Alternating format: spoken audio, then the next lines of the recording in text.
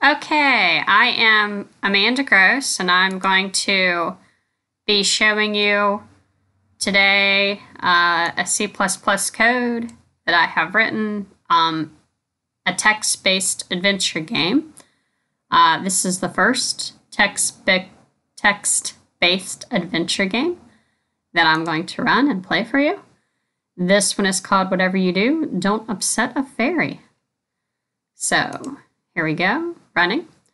I start with asking what the adventurer's name is. So, adventurer, what is your name? And I'm going to put down Amanda. Hello, Amanda. Welcome to the Fantasy Tavern. Press any key to continue. All fantasy creatures start out here. I could have started with Once Upon a Time, but I didn't want it to sound cliche.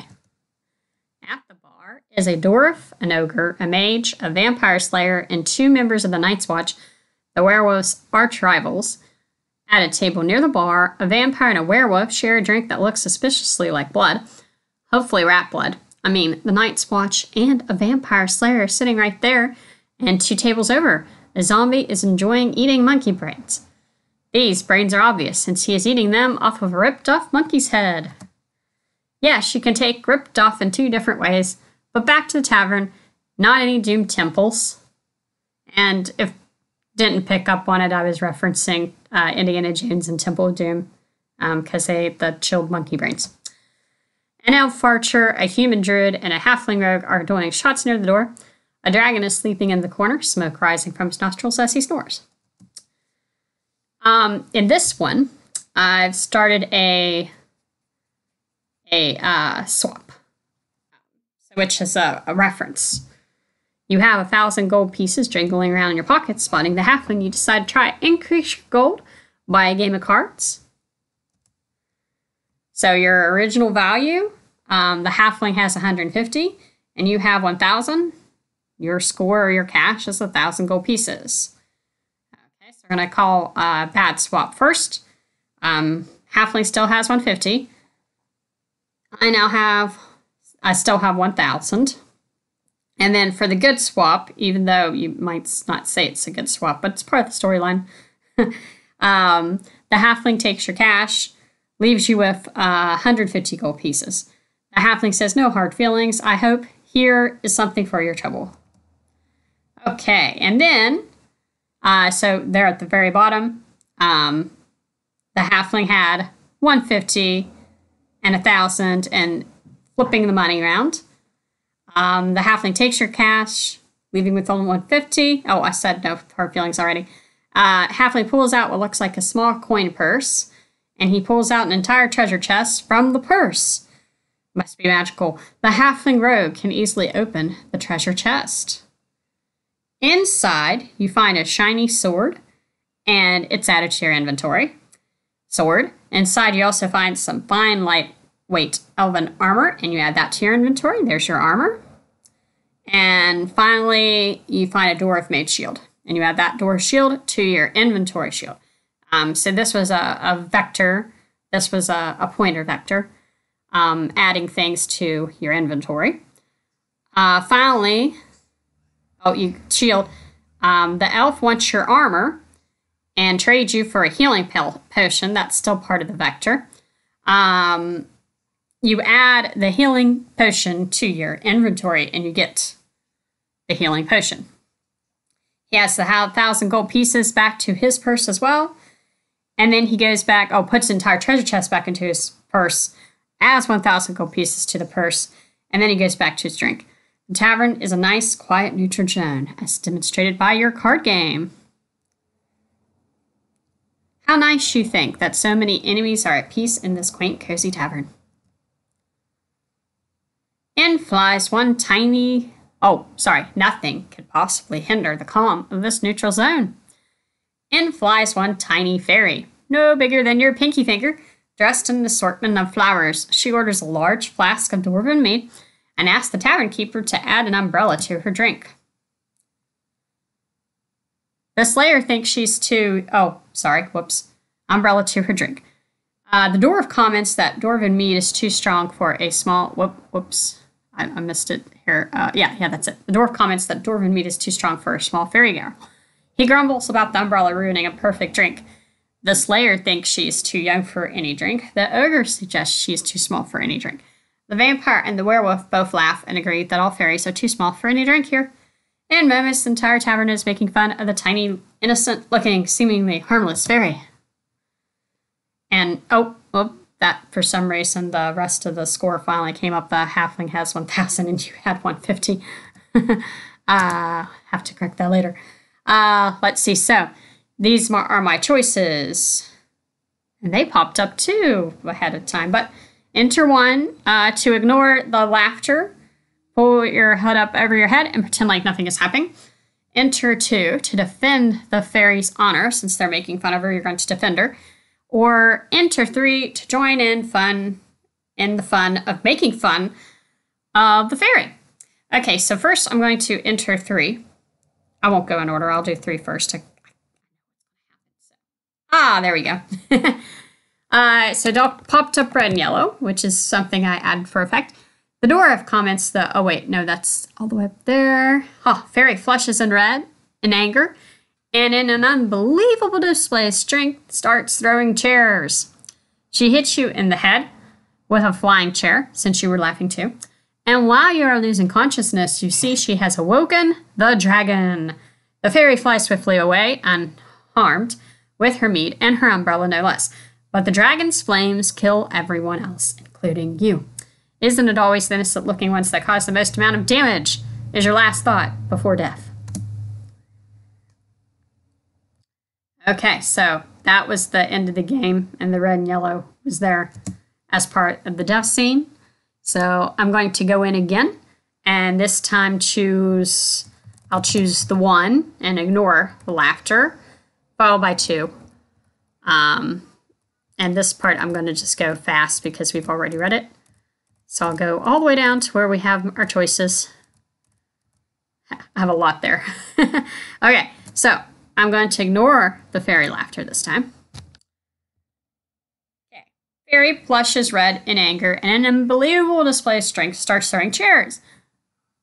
Fortunately for you, she doesn't throw a chair at you since you did not make fun of her. Unfortunately, she hits the dragon with a chair. Oops.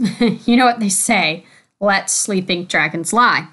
The dragon lets out a gigantic roar as flames spill out of his gaping maw. The fairy grabs her mead and her tiny umbrella and flies swiftly away unharmed, but everybody else has burns, including you. 1 to help the others, 2 to try to run away. Okay, so this time I'm going to pick run away, and then we'll do go back here in a minute, but we'll run away for now. There we go. And we die again. So the dragon lets out a gigantic roar. Oh, we read that one. Sorry. I'm down here. You try to run away, but the flames of the dragon get you. You don't help the fairy. You don't help anyone else. You are a bit of a chicken. Not Kentucky Fried or a nugget, just the cowardly kind. While dying in the fire, you can't help but think. It's the innocent-looking ones that cause the most amount of trouble. The end. Okay, we'll go in again, and we'll ignore, and this time we'll choose to help the others and see where that gets us. Okay, so I'm going to skip past all of it. Well, I've got to somewhat play the game up to that point. Okay, so this time we're going to ignore the fairy laughter again. And all these are loops inside and nested elements inside each of the things. Okay, so I'm helping the others. Or no, yes, helping the others. Okay. You choose to help the others. I mean, ignoring the problem didn't work too well the first time around, did it? Despite the burns, you're able to help the dwarf, the elf, the druid, and the halfling to safety. Do you go back for the rest? Okay, well, if we help the others and it worked well on this time, let's try to help the rest. See if it works well this time. And it does not. What part of helping a vampire, werewolf, zombie, and ogre that are entered and eat blood sounds like a good idea to you? You should have stuck with the other group of adventurers. While you're having your blood removed, you can't help but think, It's the innocent-looking ones that cause the most amount of trouble. Goodbye, Amanda. Better luck next time. Oh, so this one came even with the ending goodbye. And not all of them have an ending goodbye, but some of them I stuck in an ending goodbye. Okay, let's go ahead again and keep going. Maybe next time I'll change my name. Okay, so I'm going all the way down the bottom again. We're going to ignore still because we need to go through all the scenarios. All the scenarios are kind of fun. Okay, I already helped the others. Runaway ends in death, so I've got to help the others the first time. And this time I do not want to go back to the rest. I want to stick with this group of adventurers. You choose to stick with this group of adventurers. The wizard and the party heals everyone, including you. I'm sure you'll have a wonderful time adventuring together so that I can continue the storyline at a later date. This is one of the scenarios where you could actually lick your wounds and continue to play. Now, I'm going to go in and this time do 2, where you protect the fairy. It's kind of the one that will have the most amount of story the entire time. So here we go. And let's see, go 2, defend fairy's honor. And then when we defend the fairy's honor, quite the hero, aren't you? Defending the fairy gets you laughed at by half the bar. But in defending the fairy, you get to choose your party. Okay, so for right now, I'm going to choose evil because it's that's part of the thing that I'm doing for choosing evil. It doesn't have as much storyline as the rest. Okay, so you choose the side of evil or the dark side. Your party consists of an ogre, a vampire, a werewolf, and a human druid. Or your party can consist of a vampire, a werewolf, a mage, and a zombie. So in this way, you get to choose your side at this point in the game. And you get to choose your party at this point in the game. You already have some inventory with the weapons that you picked up after you played the card game with the halfling rogue. Okay, so let's go with party 2. I'll work backwards. Woo! Okay. The mage turns out to be a necromancer. Good for you. You might be the brunt of several jokes for defending fairies, but it works for you for now. Together you leave the bar, eager to find some mischief, and attack inflicts 10 points of damage. So you ended up in a fight. I'm going to fix that later too then. Okay, let me go ahead and stick another one in.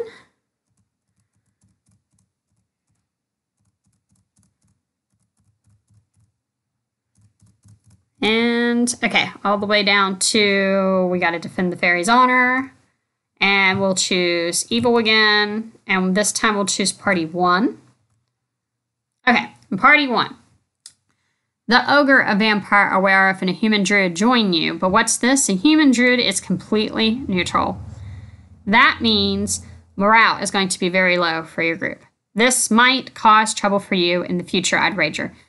An ogre chief says he will fight you. After your adventure continues. So it's trying to add in an inheritance here where they are fighting the ogre chief. It works better on the side of good, though. Okay, so I think that's all the storyline for when you pick evil. Now we're going to go ahead and pick the side of good.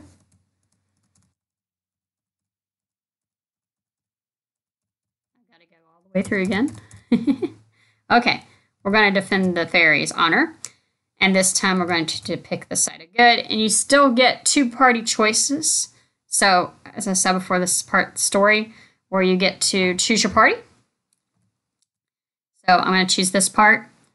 I'm going to choose party 1. Your party, vampire slayer, member of the Night's Watch, a mage, and a halfling rogue join you.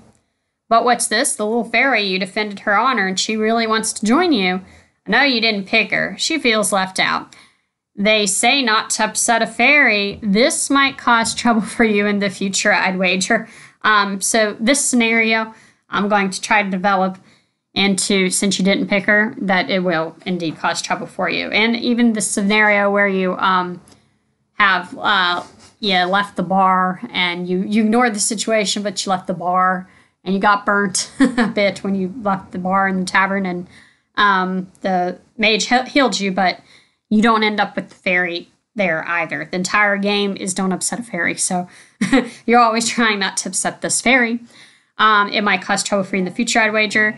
You spot an ogre, inflicts 10 damage points. After the fight, your adventure continues. So it 24304 becomes the pointer inside the game as well.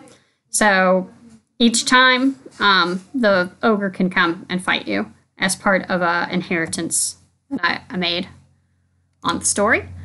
Let's see. Let's try one more time. Whoops. Oh, sure. I'll misspell my name. Why not?